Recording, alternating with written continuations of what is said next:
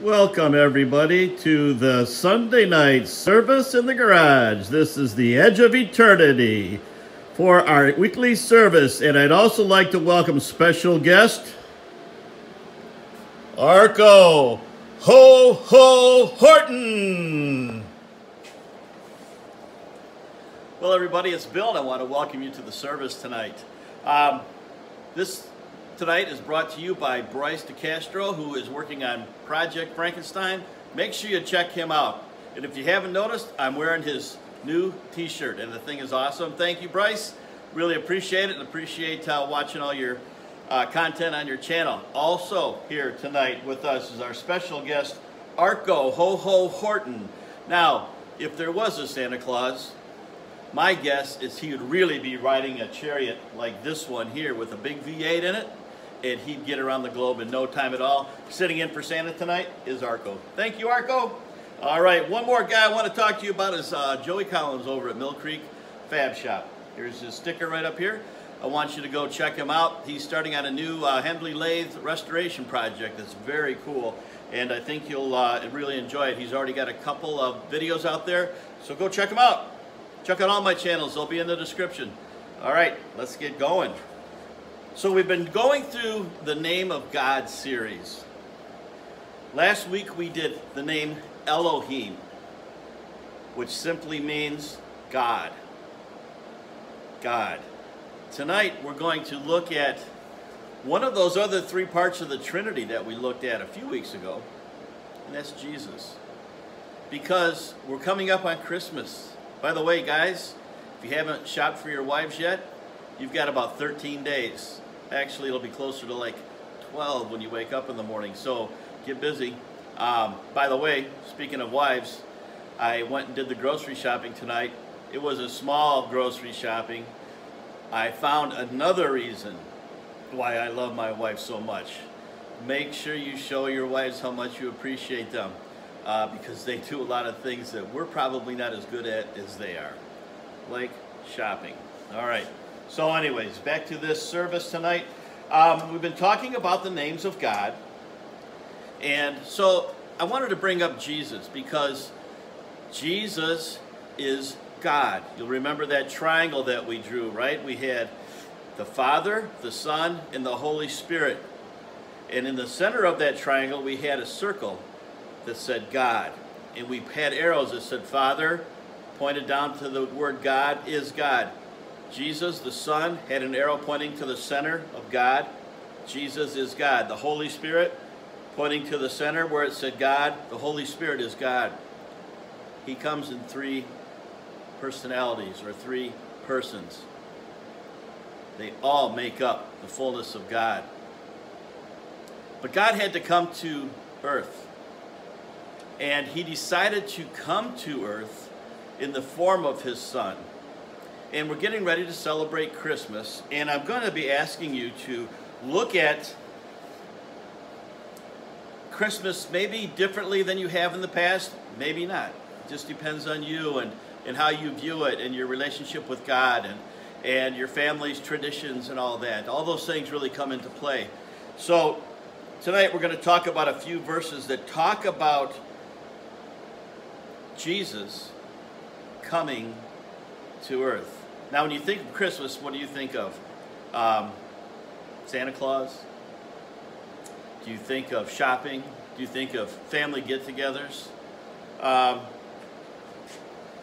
What do you think about? Think about being so busy you can't believe you're doing this again. It's already Christmas, and it's such a busy time of the year, and there's so much going on. Our focus gets taken away from the real reason of the season. I've talked many times on this channel about deception, how we get deceived, or distractions, how we get distracted. And it's hard to keep our focus on that one thing that is more important than anything in our lives, which is our God. So let's talk a little bit about Jesus. You know, Jesus, we've looked at the verse in the Gospel of John, chapter 1, verses 1 and 2, that simply says, in the beginning was the Word. The Word is Jesus. In the beginning was the Word, and the Word was with God, and the Word was God. The next verse, verse 2 says, he was in the beginning with God. That beginning is a word for us. They are eternal. They've always been. There was not a time that God wasn't, okay? And so he said, I've got to come to earth to show the people the way. What better way is it if I live among them? A little bit later on in John chapter 1, talked about Jesus' birth, and we beheld his glory, the glory as of the only begotten of the Father, full of grace and truth. And you remember the stories through the years about the angels singing and the wise men coming and all the fanfare that took place. The angels appearing to Joseph, the angel appearing to Mary to tell them, you guys are going to be the parents of the Son of God. Mary, you are going to give birth to the very Son of God. Can you imagine how much pressure or amazement or fear or all the different emotions that would come from an angel appearing to you saying this? Sorry, I stepped away for just a second because the heaters were blowing and it was too loud. So, you know, Mary was chosen to give birth to God's one and only Son. His name was Jesus. When we look at the names of God, his name was Jesus. In Revelation, when we look at Jesus, speaking of his eternity, so we can kind of understand who he really is, he said in Revelation chapter 1, I am the Alpha and the Omega, says the Lord God, who is, and who was, and who is to come, the Almighty. Jesus Christ is God. We see in the New Testament he's described as the fullness of the Godhead, all three parts, bodily, in the form of a human body. He appeared to us. Now, 740 years earlier, before Jesus was even born on the earth, Isaiah had a prophecy. And this is what it said. You may have heard this in Christmas stories. For unto us a child is born, to us a son is given, and the government will be on his shoulders, and he will be called Wonderful, Counselor, Mighty God, Everlasting Father, Prince of Peace. Of the greatness of his government and peace there will be no end.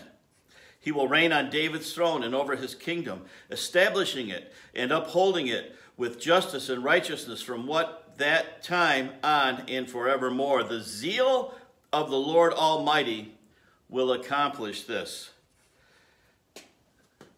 Let's summarize this. That's in the Old Testament, 740 years before Jesus was born, okay? That this promise and this prophecy was given, and God desperately wanted us to have this gift that would bring us into a personal, close relationship with him. Now, 960 years before Jesus was born, in 2 Samuel, the author writes this, I will be a father to him, and he will be a son to me. This is God's word through this prophet. He says, I will be a father to him, and he will be a son to me. This is prophesying the coming Messiah, Jesus Christ, the Savior and Lord. Listen to this. When he commits iniquity, now Jesus never sinned, but he was coming to take our sin upon him, because only the sacrifice of the Son of God had the pure blood that was able to cover the sins of all mankind. The Jews had been doing it for years and years and years, you know, sacrificing lambs and goats and doves and things like that, rams and different things like that, to cover their sin temporarily. It was a substitutionary death. Jesus' death was also substitutionary. He took on my sin so that I could be forgiven, and he bore the punishment on the cross. And that's this verse is prophesying all this. I will correct him with the rod of men. Maybe you saw Mel Gibson's movie that showed the depiction of Christ being crucified on the cross, and it was brutal, and that didn't even show the true brutality of it all. But he says, I will correct him with the rod of men and with the strokes of the sons of men. In other words, we are the ones who put him to death, but he willingly gave his life. Certainly he was the Son of God, God incarnate. He could have freed himself from all of that, but he didn't. He said, Father, not my will, but thy will. And so he did what his Father wanted him to do. Now, we see the Father in heaven, God, calling Jesus here his Son, and he will be punished for the sins of mankind. For every sin, for all time, sins will be forgiven if we have this personal relationship with him that we talk about here so often. Now, another Isaiah verse. Listen to this. Therefore, the Lord himself will give you a sign. The virgin will conceive and give birth to a son and will call him Emmanuel. The name Emmanuel means God with us. God came to be with us through his Son, Jesus Christ. He lived among us, and he did that for us. And when his Son was sacrificed and God saw the punishment that he endured, it broke his heart. We can talk about that sometime, of the difficulty that Jesus had when he says, my Father, why have you forsaken me? It was like he was gone all of a sudden. And the people that don't accept Christ as their Savior and who are left here, or, you know, they die just like all of us die here on earth, and then someday face that judgment. Well, if you don't know him as Savior, you're going to know that you're separated from God. And that separation is what hell is going to be like. It's going to be lonely, it's going to be desperate, it's going to be painful, and it's going to be terrible. That's why he sent Jesus. He doesn't want us to have to do that. So at Christmas time, we're celebrating the gift of God, which is eternal life through Jesus Christ, his Son. God gets this rap sometimes about being this angry man who's just out to get us, but he's the one who's trying to save us and who has made the way. So, Christmas time is a great time to receive the gift of Jesus. I'm going to read to you the Christmas story from the New Testament right now. And a portion of it, just a small portion of it. And I'm going to encourage you to read this to your families at Christmas. Just have them gather around you and sit down for 5 minutes while you read this short story so that they can begin year after year to see that, hey, there's more to this Christmas time than hustle and bustle and buying and getting gifts and giving gifts and having family get together and all these things that make everybody so busy and get everybody all frustrated. It's about Jesus Christ. He is the reason for the season. Listen to this. And in the 6th month, the angel Gabriel was sent from God unto the city of Galilee named Nazareth. Jesus was a Nazarene, as you know. To a virgin espoused to a man whose name was Joseph, of the house of David. And the virgin's name was Mary. And the angel came in unto her and said, Hail, thou that art highly favored, the Lord is with thee. Blessed art thou among women. The angel was telling Mary, getting ready to tell her about this child that she was going to bear. But first he said, thou blessed, you are found favor above women. You are going to give us God's gift of life. And when she saw him, she was troubled at his saying, and cast in her mind, she thought in her mind, what manner of salutation is this, and should this be? And the angel said unto her, Fear not, Mary, for thou hast found favor with God. Imagine having the child of God growing inside of you, living inside of you, and you are responsible to raise that child. Wow, that would be a sobering thought. It's hard enough raising our own children, let alone being responsible for God's one and only Son. That's a big deal. So, let's continue here. And behold, thou shalt conceive in thy womb and bring forth a son, and shalt call his name Jesus. Jesus is the same as Emmanuel. He shall be great, and shall be called the Son of the Highest, and the Lord God shall give unto him the throne of his father David. And he shall reign over the house of Jacob forever, and his kingdom there shall be no end. This reflects the same scriptures that we read in the Old Testament. Then Mary said to the angel, how shall this be, seeing I have not known a man? In other words, she had not had intimate relations with any man. She was a virgin, the Virgin Mary. And the angel answered and said to her, the Holy Ghost shall come upon you, and the power of the Highest shall overshadow thee. Therefore also that the holy thing which shall be born of thee shall be called the Son of God. Imagine. Oh, man. Imagine what was going through her mind. Wow. It had to be chilling. So, you know, Christmas, we celebrate the birth of Jesus.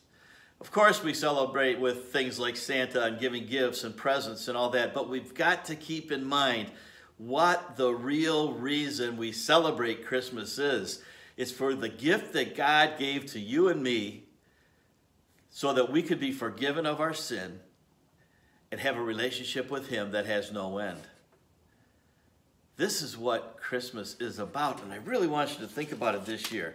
So have your family sit together and read this story. I'm going to put the Christmas story in my description, so please check it out.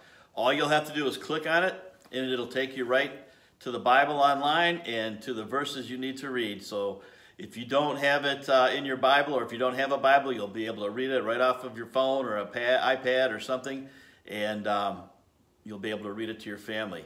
I think it's so vital that our children and even our older adults and our spouses, you know, anybody that we're connected to has the opportunity to hear this real story of why we celebrate so greatly at Christmas.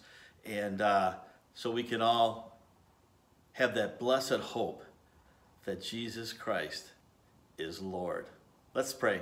Father, I thank you for tonight and the service that we can have here in the garage and meet freely. And I just ask you, Lord, to bless each person who has heard this message. I pray that they would share it with their family. Father, I thank you so much for this time of the year when we celebrate the birth of your Son, Jesus Christ, and what he did when he came to this earth to set us free from sin and put us into a everlasting relationship with you. Father, we are so grateful and so thankful for that.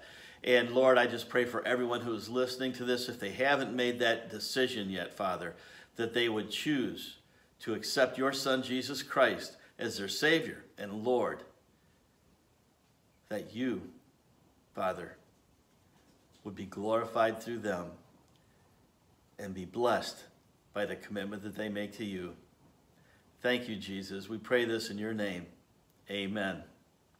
Well, everybody, we'll have another service that's going to relate to Christmas next Sunday night. And I just hope and pray that each one of you will have a blessed Christmas season. It's a great time to be together with family and friends. And it's a great time to remember what God has done for you and I by sending his Son to earth to give us freedom from our sins and to save us and give us everlasting life in heaven. Please consider that message, and I pray you have a blessed week. Thank you very much. Good night.